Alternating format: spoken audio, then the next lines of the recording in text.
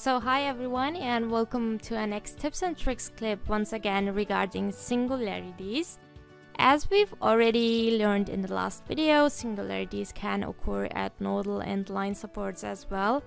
And with that, such effects also influence the structural design, which is why we have to take care of this during the modeling process of a structure.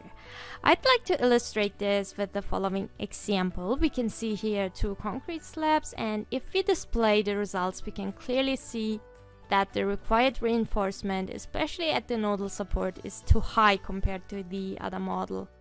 And the reason for this is we have here a typical singularity caused by, we can say unrealistic support conditions, meaning the support here is too rigid, resulting in a stress concentration at this point. And in reality, this does not occur in that amount.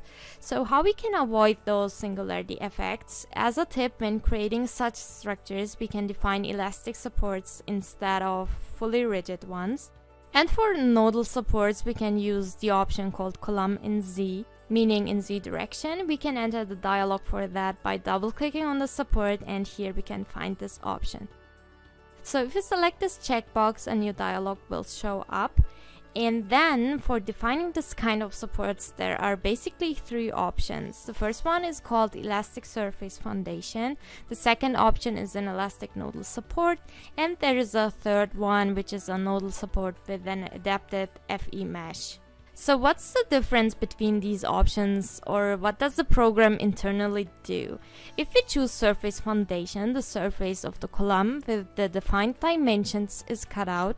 And then we basically have here an elastic surface support, and the spring values are calculated automatically by the program.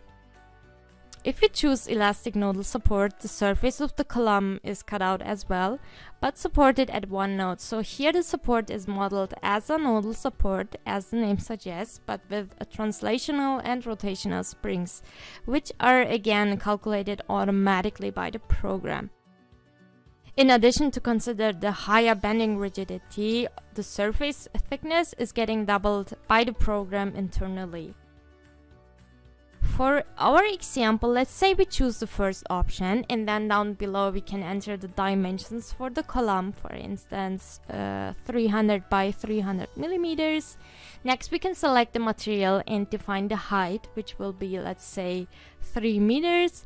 Additionally, we have here the option to select the support conditions, whether it's a hinge one or a semi-rigid or a rigid one. Next we can click OK through all of these dialogues.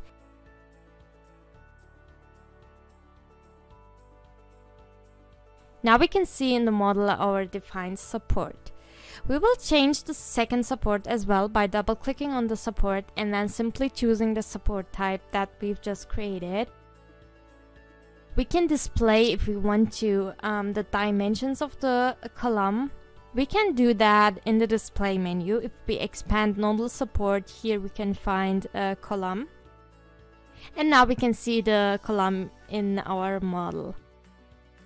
So for line supports, in case if we have a wall under a slab, or if we create, for example, not a 3D but a 2D model where walls under a slab are commonly modeled as line supports, and again this causes also singularities due to too rigid support conditions.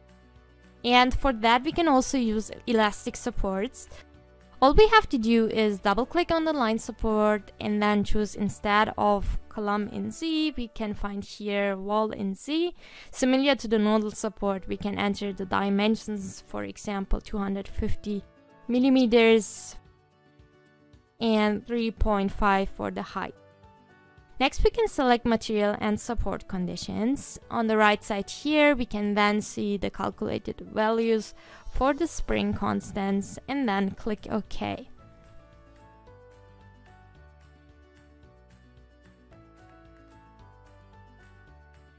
We can also get the dimensions of the walls displayed under the line support and then choosing walls.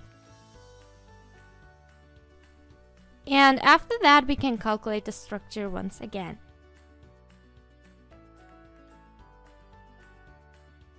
With that said, thank you for watching. If you like this video, don't forget to like and subscribe. For any questions you may have, you can leave a comment down below or visit our website luba.com.